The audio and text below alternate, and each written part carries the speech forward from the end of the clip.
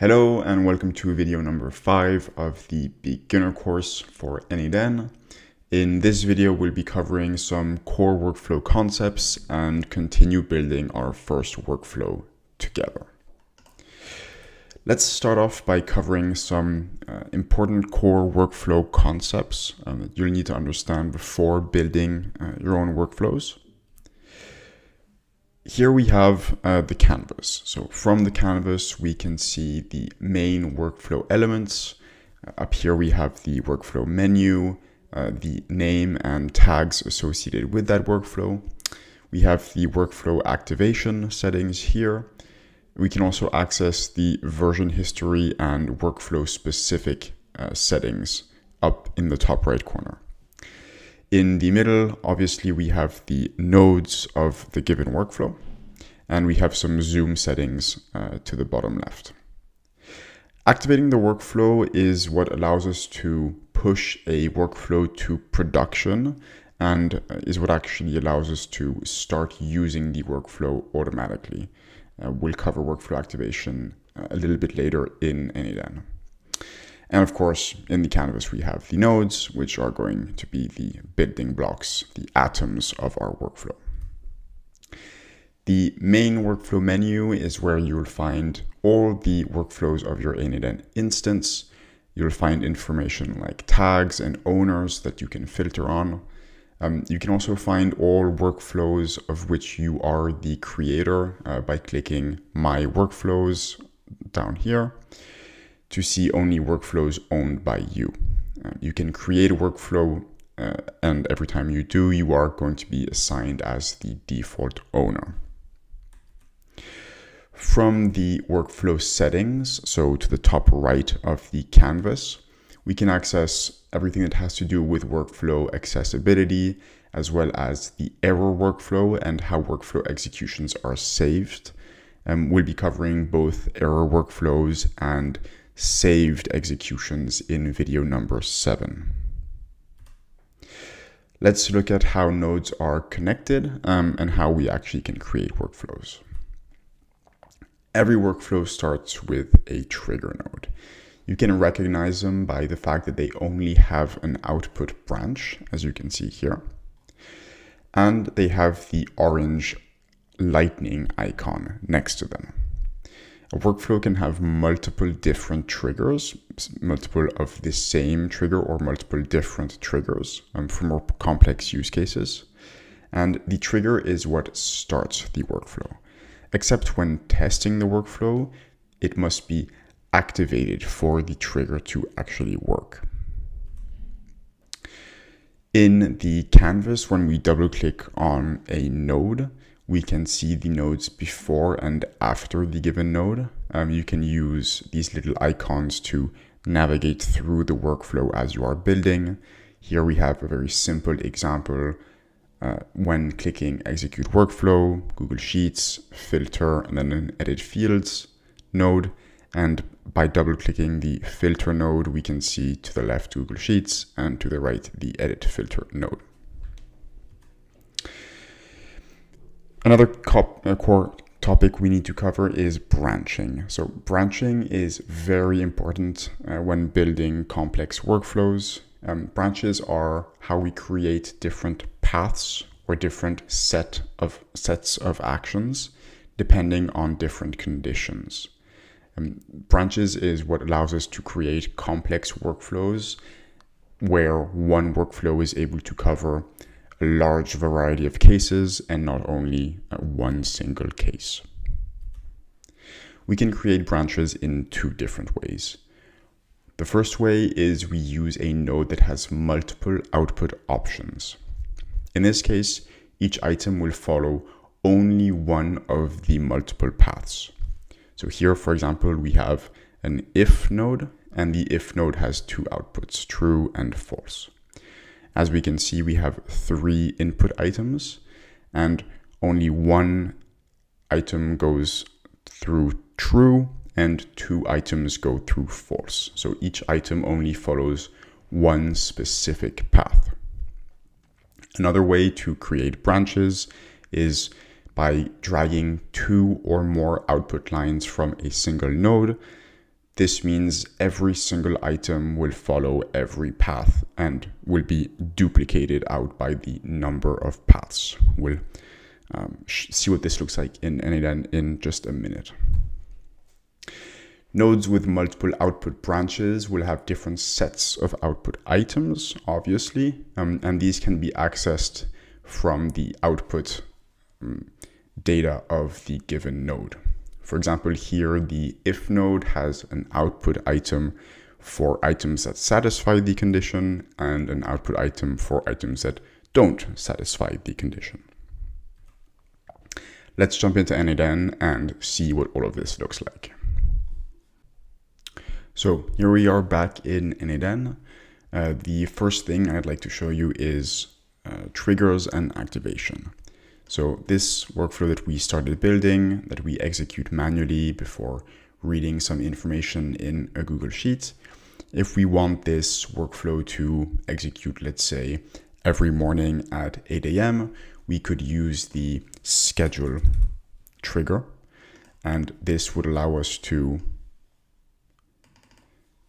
set the trigger interval, how many days between each trigger, and what hour to trigger at. So in this case, we would like to trigger every day with every 1 day as spacing, and we're going to trigger it at 8 a.m. Here you can see we have multiple triggers on a given workflow. And here, if I want to test the step, it is going to execute even though it is not 8 a.m. on a given day. However, if I want to, once I'm done building this workflow, if I want it to actually run every day at 8 a.m., I have to make sure that the workflow is activated. So when the workflow is activated, you will get a confirmation message. Your schedule trigger will now trigger executions on the schedule you have defined. And now I could remove this manual step. Every time you activate a workflow, it will automatically save. So make sure that your workflow is ready to be activated before you actually do turn it on. So continuing to build this workflow, let's add a node after the Google Sheets. First, let's execute so we have the data. Just as a reminder, we have here a list of contacts with their first name, last name, email, and company. So what we'd like to do here is, first of all, we'd like to remove everyone that doesn't have an email. Let's say we want to email all of these people. If people do not have an email, then there's nothing we can do with them. So we are going to use the filter node to filter out every contact that does not have an email. So here in the filter node, we have our conditions. And here we want to make sure that the email is going to be a string, a sequence of letters and characters. And we want to make sure that it exists. So by executing this step, we can see that we went from 10 to 10 items. In this case, we can see that even if the email is empty, we still have an empty value. So in this case, the condition would not be exists, but rather is not equal to an empty string. Here, if we test this step again, we will see that we go down from 10 items in the input to 8 items that were kept and 2 items that were discarded, items that had empty emails. So from here on, we only have the 8 items that we want to work with that have emails. From here, we could think, okay, maybe we want a different kind of behavior depending on if the person has a professional email address or a work email address or a personal email address. So here we can add an if node, and in the if node we can add some conditions. So looking at the JSONs, we see here a Gmail address, some work emails, and a Hotmail address. So our condition here is going to be, we want the email to not contain gmail.com. This will allow us to filter out the Gmail addresses. And as a second step, we could filter out. So here we see we have a gmail.fr and we have a hotmail.com. So by simplifying this condition, by removing the .com, we could just remove anything that has @Gmail, and we can add a condition. When we add a condition, and so we have two conditions in our if node, we have to decide how we want to combine the conditions. Here we want to exclude everyone whose email contains @Gmail, or anyone whose email contains @Hotmail. And so in this case, we're going to be using the or filter. So again, we drag and drop email, and we want it to not contain Hotmail, or actually @Hotmail would be better. If we test this step,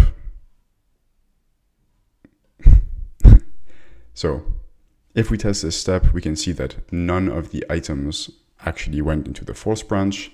And this is because we are creating the branch of professional email addresses. And so we actually should use the and condition. The professional email addresses are that they don't contain Gmail and that they don't contain Hotmail. So here I can test this step. Here we can see that we have multiple branches. So if I were to add a node here and then another one here, and I execute again this if node, we're going to see 5 items are going up this branch and 3 items are going down this branch. If we had, this allows us to create these branches where each item of the input is going down only one of these paths. If we were to just drag another if from the filter node, and then maybe just realign things so we can see a bit better. And here I execute the filter node. We can see that in this case, 8 items are going down here and 8 items are going down here. So by dragging multiple outputs from the same node, we duplicate the items down both paths. But by creating an if or a set of conditional branches, then we split the items down the different paths. Thanks for listening to the 5th video of the n8n beginner course, where we covered some core workflow concepts and created our first connected nodes. In the next video, we'll be covering some very useful nodes when building workflows, and we'll keep on building on this workflow to make a more complex example. See you in the next video.